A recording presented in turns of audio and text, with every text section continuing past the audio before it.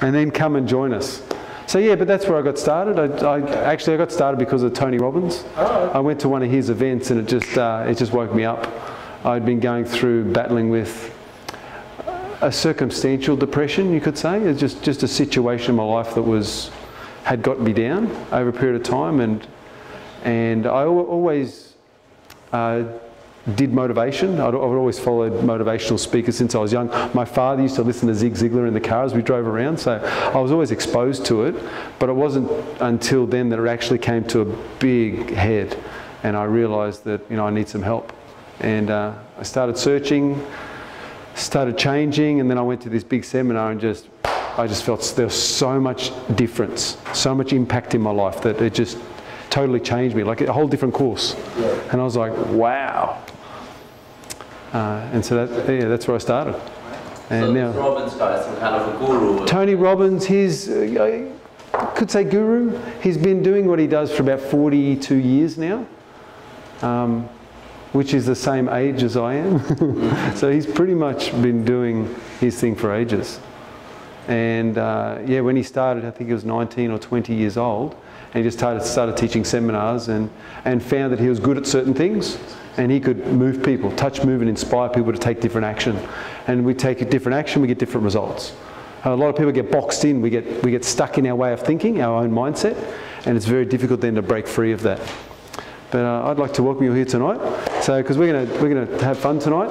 It's going to be a good night. I've prepared well. You'll notice that I don't use notes. It's all in my head. So what I do is I use a technique called a visual stack, which is a memory technique to remember everything that I'm going to say. And so all I have is a series of pictures in my head, and those pictures represent content, and that's how I'll run the seminar tonight.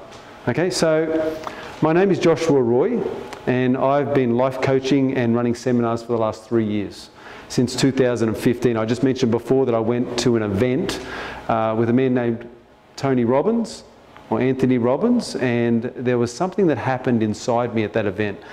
I felt that there were some limiting beliefs that actually shifted. And suddenly I believed that I could do more than I was currently doing. And it took me on a whole new trajectory. And that's why I'm here doing what I'm doing tonight. So in 2015, I started a project called Access World Seminars. And that was simply a project that I decided to put together to help people to break out of their way of thinking. Einstein said we're boxed in by the boundary conditions of our thinking. And so now that I'd seen that there was a different way, I'd unboxed myself to some degree. I started then sharing it with others, and I found the more I did share it with others, I found that they too could get great results. And over the last 3 years, I've helped people with depression, suicidal thoughts and feelings, and any number of things. Pain, physical pain, get rid of pain in anybody's body. It's just incredible. So the mind is an amazing thing if you know how to use it, and if you can let go of those limitations that we all have. Like we sometimes think, oh, will this work?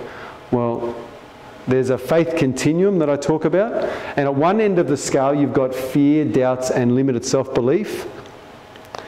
In the middle of that scale you've got hopes and dreams, and at the far end of the scale you've got absolute knowledge and total conviction. And so when we approach this sort of work with absolute knowledge and total conviction, miracles happen.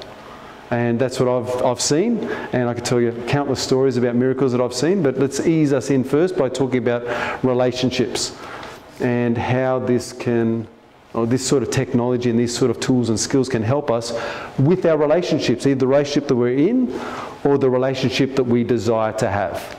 To gain more knowledge. Now remember this, knowledge is not about information, it's about application. You see, data, that's information. But knowledge is information applied. So if you want to gain more knowledge, the best way to learn it, or to gain that knowledge, is to learn something and then do it. Practice it, put it into action. That's how you gain real knowledge. Okay, it's not just by listening. People say, oh yeah, I want to get knowledge. And all they do is they listen, but they don't put their heart into it. They don't put their soul into it. And if you're just listening, then you're not going to gain knowledge. You're going to get some information, and that'll be great, and you go away with information. But if you listen with the intent to apply something, then you'll gain knowledge.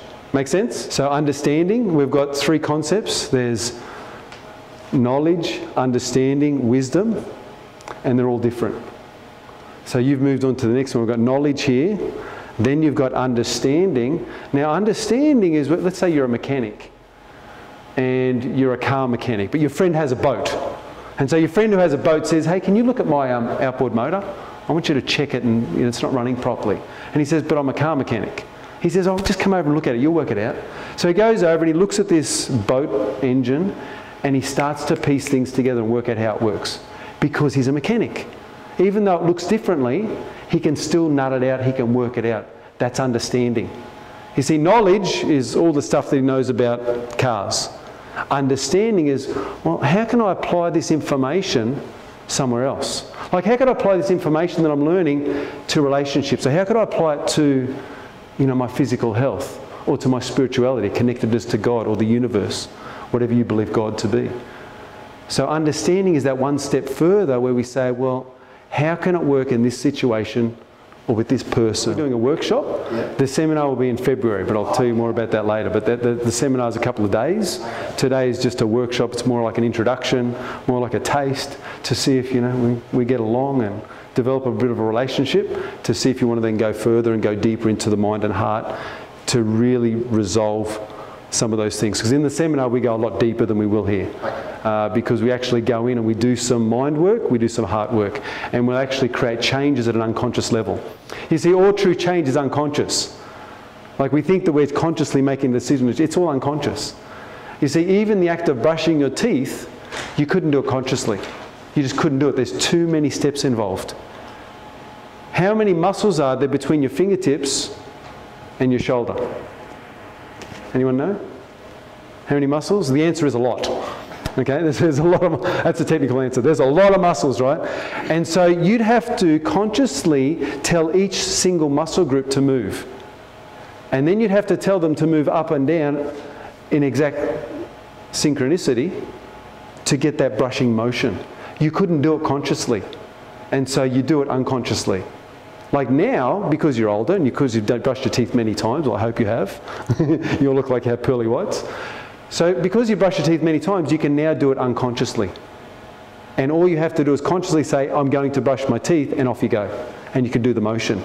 But you had to learn step by step how to move each individual muscle group at one time when you were little. And now you do it unconsciously. Make sense? So what we're going to do in the seminar is we're going to work with your conscious mind and also your unconscious mind. And we're going to create changes in both. Okay, so when you leave the seminar, you'll find yourself acting in different ways and not even knowing why.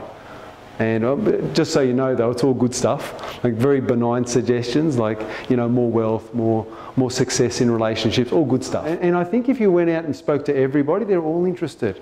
Even the ones that say they don't want a relationship, actually want a relationship. What they don't want is a bad relationship. Either they've been burnt in the past, or they're going through some turmoil or trauma and they decide they've had it. Or they've had 2 or 3 bad episodes and they want to, but even that person deep down, they really want a relationship, but they want a good one. Believe that you can change. Now, isn't it interesting that some people believe they can change, some people believe they don't? I have a friend who is in a relationship and his wife spoke to him recently and he said, I just am who I am and I can't change. And some people believe that they cannot change. They're incapable of changing. I love what you said, that you have a belief that you can change. And that's a great belief to have. Even that sets you up for having a happier life.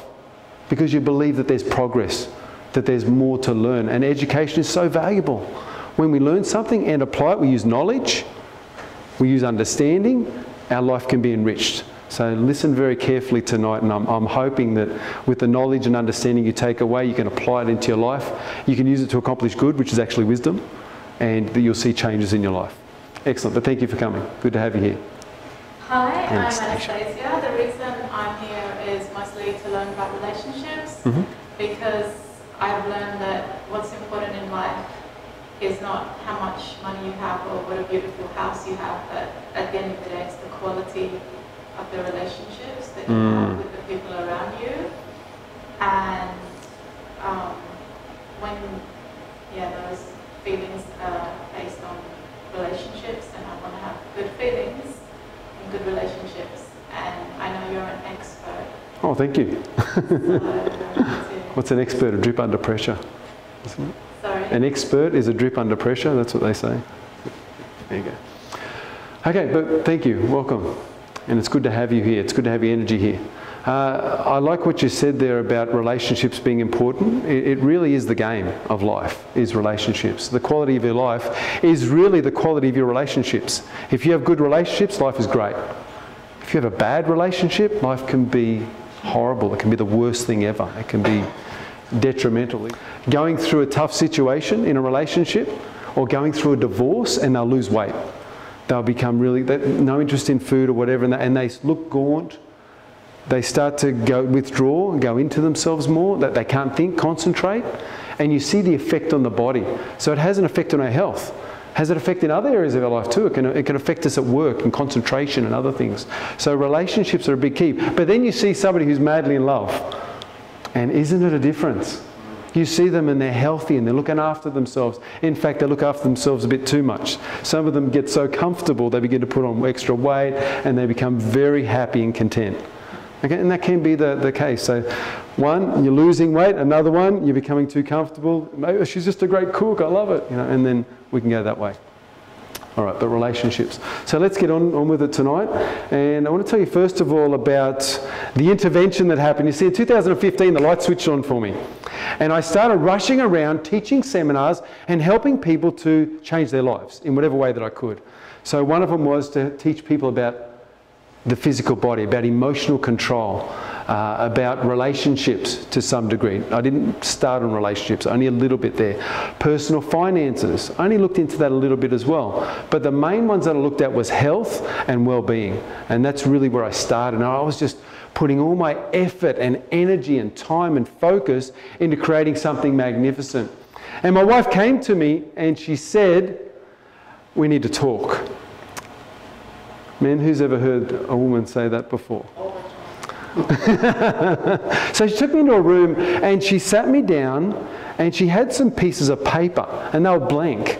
And she said to me, or she asked me the question, she said, what's important to you in life? So what I know that she was doing was soliciting my values, my life values. What's important to me in life? And I gave her a number of answers and she wrote them down on the backs of the different pieces of paper which were separated. And then she said, what's least important? What can you get rid of? And I told her, and we started getting rid of certain things. And at the end of it, or towards the end of it, I had 3 things left. I had my wife, my beautiful wife. I had Access World and I had money. And these were the 3 top values that I was valuing at the time. And then she said, now you've got to let one go. You're going to jump on a boat and one it can't fit. There's not enough for all 3. You can only take 2 of these. Which one are you going to take? And she said, I don't want the answer. I don't want you to give me the answer I want to hear. I want you to give me the answer that you feel. And so I sat there for a moment and I'm really ashamed to say that I actually chose my wife, to leave my wife behind. And I couldn't even believe that I was saying it or feeling it or thinking it. And I started thinking about, where have I gone wrong? Because my wife and I have a great relationship. We'd done courses together, seminars together. And then I said, yeah, but if I get this money and if I make Access World seminars really great, then we can have the wonderful relationship we've always wanted. Because there'll be less stress, because the money will be there and things will be flying and everything will work out so grand. Who knows somebody who's like this? Or who's been like this themselves and thought about, well, where is my focus? Is it really on the relationship or is it somewhere else? Anyway, after she brought this to my attention, I decided at that moment to change. I wasn't even aware of it. Now, isn't it funny that we're so busy in life that sometimes we're not even aware of our priorities, our values? We're just too busy living our life. And if we get really honest with ourselves one day and stop and really think about where our effort and energy is flowing, we'll find out that we're not nurturing the things that mean the most to us. So I stopped and I changed and I decided that that's it. I'm focusing back on relationships. And so I started teaching more relationship workshops. And those relationship workshops spurred me into creating habits that would make my relationship secure and phenomenal. And after 3 years of running Access World, I believe that's the only thing that works in our life, is habits. It's the only thing that works. Like, you can do something for a day or a week, but if it's not a habit, if there's no long-term plan with that thing, it's going to fall by the wayside at some point. And so I decided that the only way that I could make my relationship number one, here and now, and number one forever, would be to create enough habits around my relationship that will consistently make it strong. So I started to develop habits. So we're here to find out about the game of relationships. The game of relationships. Now there's 4 ways you can play a game. 4 ways you can play a game. The first way you can play a game, or not play the game, is you can refuse to play. You can say, I'm not going to do it. I refuse. So number 1 is refuse. And the game of relationships no differently. So we can sort of get, no, I've been burnt 3 times, I refuse to go back for more punishment. We refuse to play. We throw the towel in, we say, no, it's too much. Second way is we can pretend to play. I like this one. We pretend to play. And are there some pretenders? Even in relationship, there's pretenders. They're in a relationship, but they're not really in the relationship. They're looking after numero uno. They're looking after their own needs. That's it, bottom line. The minute their needs aren't being met, what do? They're gone. They pretend to play. That's the second way. The third way that we can play a relationship game, or any game, is we can play not to lose. So play not to lose. So we play defensively. We walk in there on the defense. We say, I've been burnt, I've been hurt several times, now I'm going in there with my guard up. And the minute you say something, the minute you look like or act like my ex, I'm out of here. So we go in defensively. We play not to lose. And the last way to play is we play to win. That's it. 4 ways to play the game. Any game. Is that interesting? Who can see that that applies to any game? Any game you play. Game of chess, game of cricket, golf, whatever you play. You can do any one of these. Even at work. Even at work, absolutely. Work is a game. Money's a game. It's all a game. How are you going to show up? How are you going to play this game? What are you going to do? Are you going to play to win?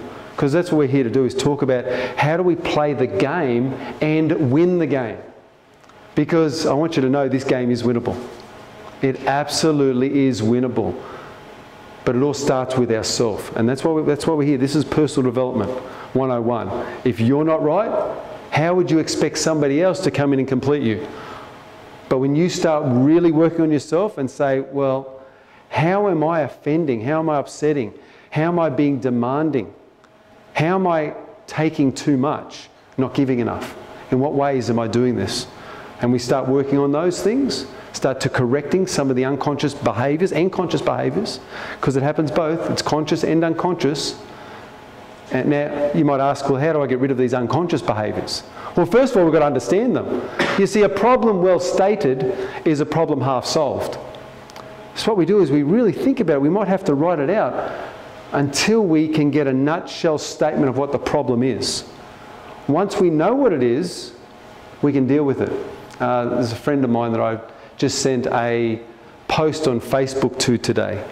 He was actually at one of the seminars that I went to. I attended as an attendee, not as an actual instructor. And he was saying that he had a goal to lose weight and nothing's happened. It's just not working for him.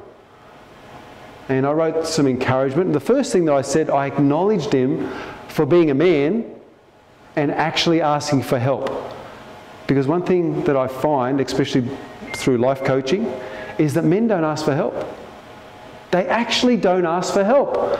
They could be drowning and they're too stubborn to ask for help. So when a man asks for help, first thing I'll do is acknowledge and say, well done. I'm glad you asked for help. We need to ask for help. Women usually ask for help a little bit more. Okay, usually a bit more. It's okay, it's socially acceptable. It's like men, don't cry, don't ask for help. But what if I'm drowning? Toughen up, princess. It's a bit like that. Is that right? That's how it works. That's how it is at work. That's how it is sometimes in our life.